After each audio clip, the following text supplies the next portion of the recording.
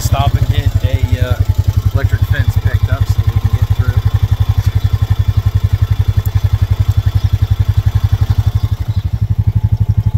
Right up in there is where we're headed, right to the top.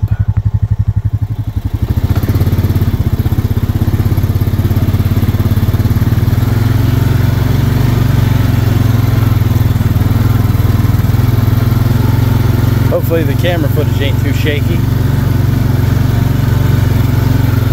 It is a beautiful Friday in Ohio.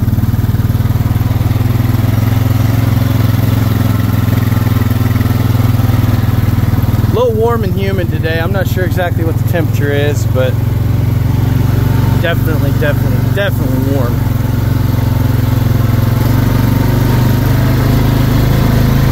This is probably only the second or third time I've gotten to take the bike out all year. Four-wheeler.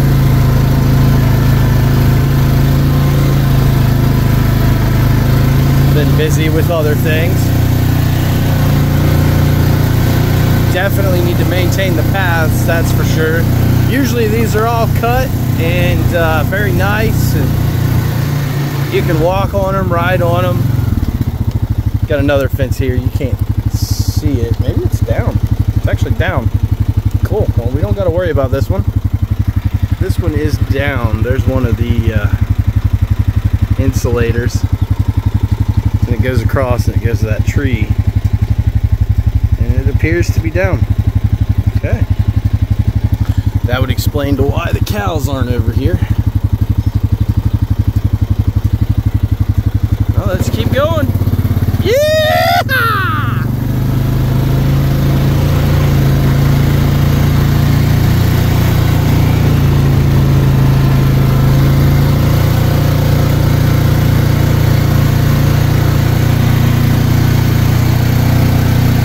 Trees down still that we have to clean up.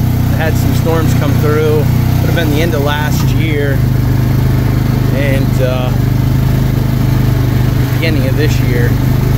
That's definitely took a toll on the paths back here. That's for sure. We'll take the long way around, see what it's like up there in here.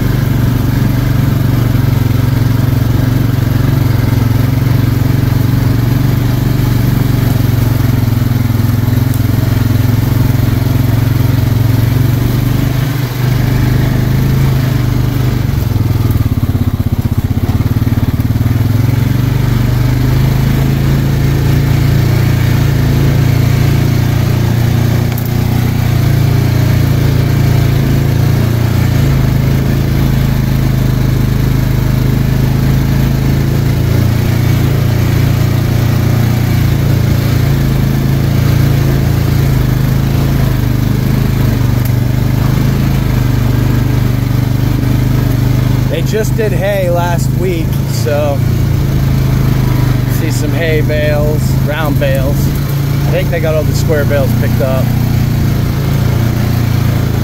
Yeah, this path is definitely super high compared to what it was, but there's one of the fields right there.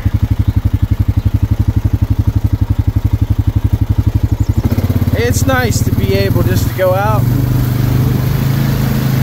chill outside. It's nice living on a farm. Definitely enjoyable. I didn't help out with hay this year. Some years I do. This year I did not. The wife and I actually sold all of our cattle. We're looking to get back into it, but we haven't done it yet.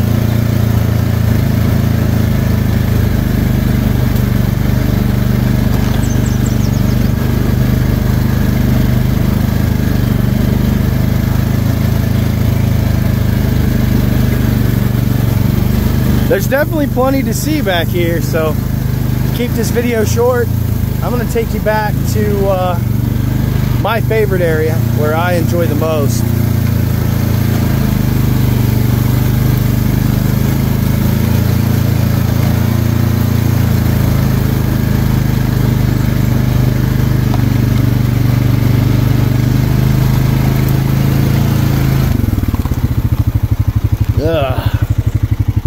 bugs galore. You go through all this stuff.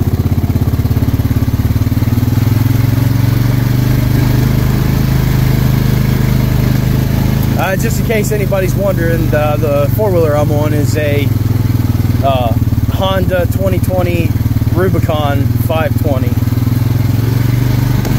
It's a beautiful bike. It's got all the bells and whistles, power steering. It's got, it's an automatic, and you can switch it. You can shift with it right there on the left handlebar if you so desire. Switches over here, the auto to ESP. I'm gonna turn down here. Great bike. Doesn't have the power that I would want though. My wife has a Suzuki 720, and that thing has power. Ultimate power. That thing has. I think Can-Am. Probably end up giving this to my kid, my boy, my daughter. Let them ride this one around when they get old enough. Oh, I'd like to get a Can-Am 1000. I mean, it's beautiful back in here.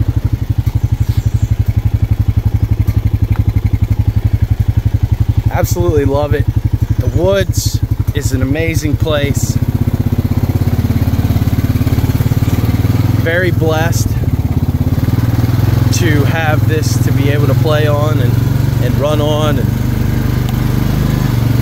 And my wife's father is actually the owner, and he's a hell of a guy.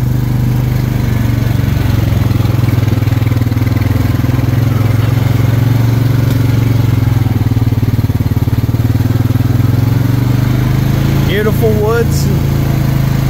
Only thing we're missing is a pond. It'd be nice to have a pond, do some fishing.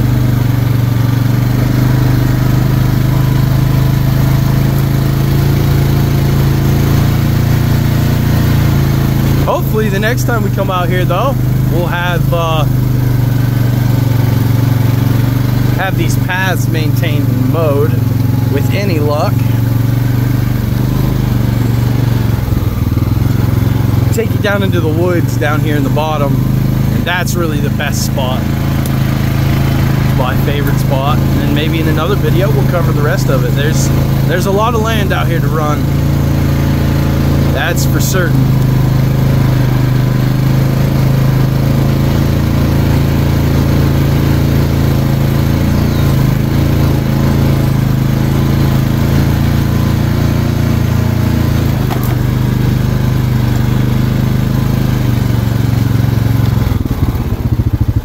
Gotta stop every once in a while and get the darn numbness out of my fingers. My fingers go numb. There is a remedy for that. I'll have to show that to you. I can't take credit for it, but there's a remedy if you have your fingers going numb when you're doing things. I'll have to show you in another video how you can take care of that.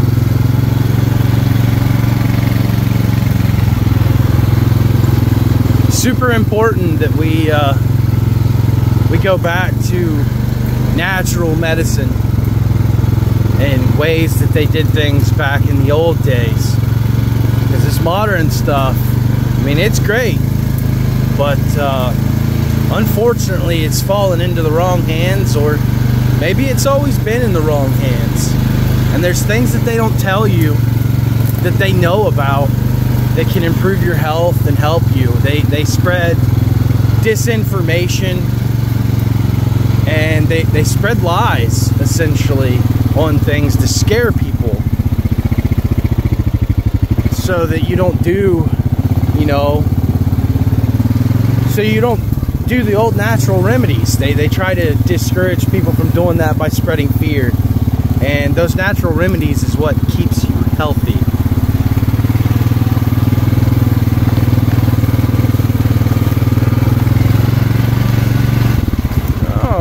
We've got a feather of some sort.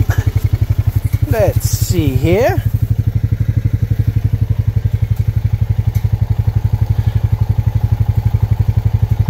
That's pretty cool. Not sure what it belongs to. A hawk, an owl. There's a huge owl that flies back here. I've seen him before. and his wingspan's gotta be at least 10 feet. But that's pretty cool. It's a cool find. One thing that you'll pick up back here, stick that in my compartment here. Well, that ain't gonna work. Hopefully it don't blow out. One thing that you'll find out here that you don't want to normally find is ticks. Ticks are no fun. I hate them. They get on you. It's inevitable. You know, they can carry Lyme disease and stuff like that. Try to get them off of you as soon as you can, but they are definitely a nuisance for sure. But hey, we found that feather. Let's go ahead and take a deeper trip into the woods, right? All right, and we are off yet once again on a grand adventure. Hopefully my feather doesn't fall off. Absolutely stunning back here.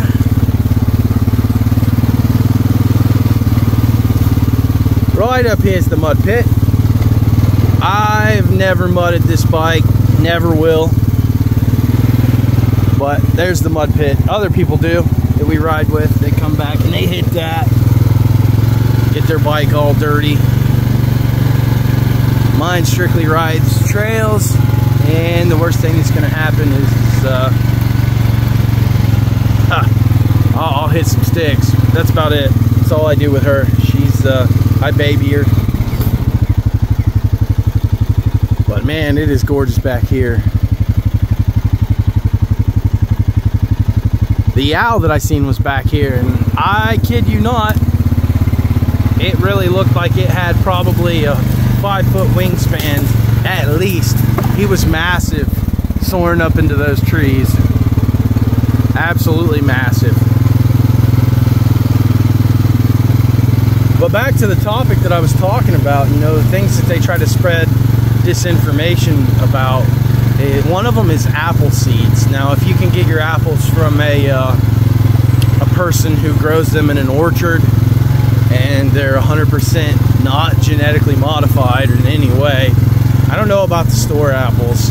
You got to be cautious with all that stuff. Got a tree blocking us up there. I'm gonna go down towards the bottom. You know, you want to eat the seeds.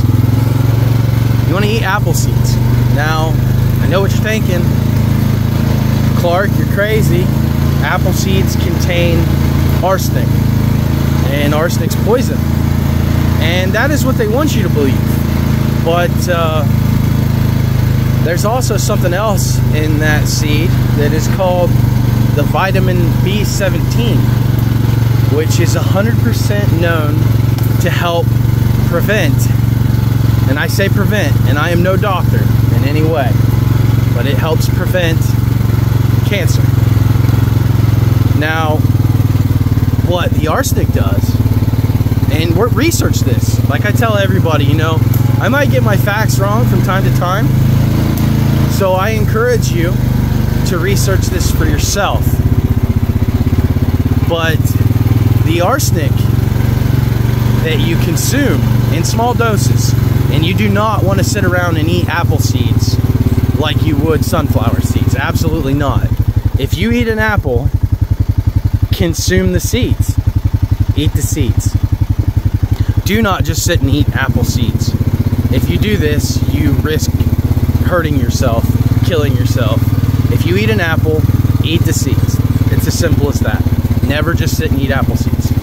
With that being said, what happens is when you consume the arsenic, the body knows what arsenic is, and it marks it, and it knows that it's got to get it out of your system because it's poisonous. Well, for some reason, your cancer cells, they love arsenic. They love it. And they consume the arsenic. Well, you know that a cancer cell will roam your body unmarked. Your body cannot detect cancer cells. It can't detect them. It doesn't know what they are. They roam freely, and it can't mark them to flush them out. But for some reason, the cancer cells somehow consume the arsenic, and they mark themselves with this arsenic. and your body will then flush them out. And what you'll notice after you've eaten some apple seeds, within the next day, you're probably going to have a massive dump. You're going to be on the toilet and you're going to have diarrhea. That's typically what will happen. Now, I have had one person that I recommended that to, that they claimed that they did not poop and they were still having issues with like constipation. And I told them, I said, yeah, you don't want to eat no more seeds then if you're not passing them out, because you will have a buildup of, you could have a buildup of arsenic and harm yourself. So that's just a little bit of a tidbit that I wanted to throw out there, since we're out here in nature. You know, God intended us to eat the seeds of the fruit. I'm convinced. Apricot seeds is one. They contain that. I had my cousin told me one time, he said, Clark, I've heard cherry pits are dead poisonous and you'll die if you eat them. And I said, well, I can tell you for a fact that I have cracked open cherry pits and I have eaten the insides of them, and I am still alive. I'm still here. And it didn't affect me at all. I had, again, a massive dump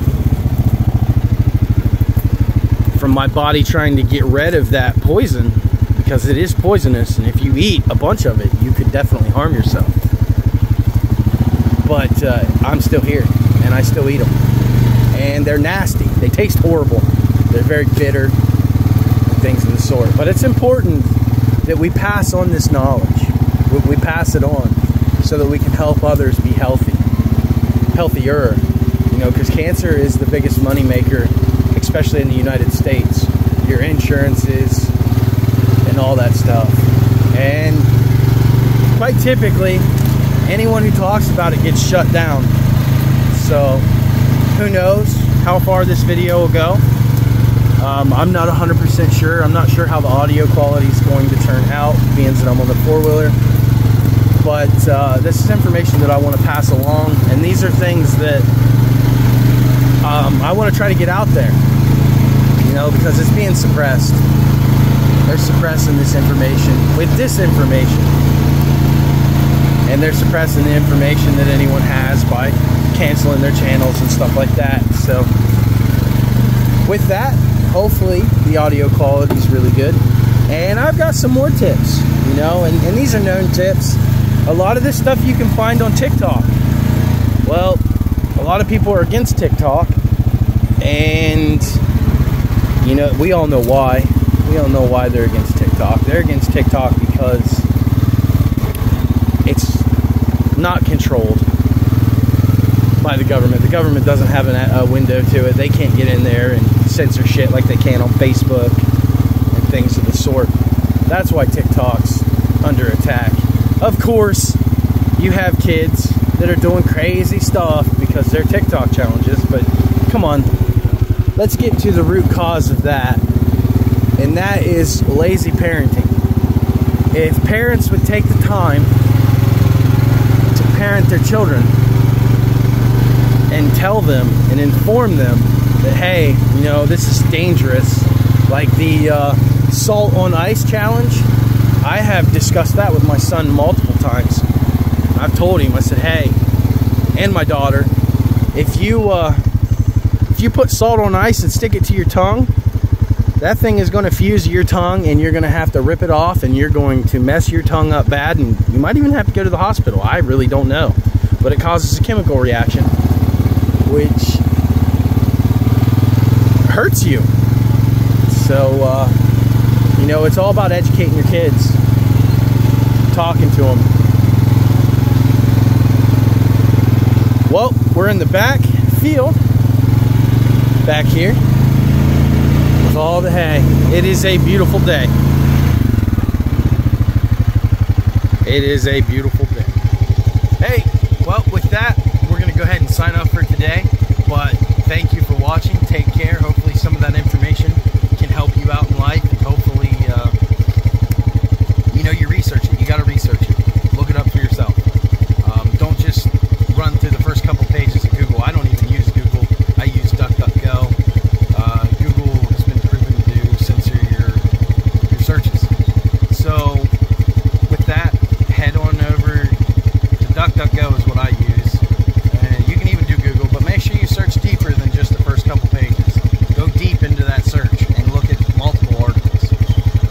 that.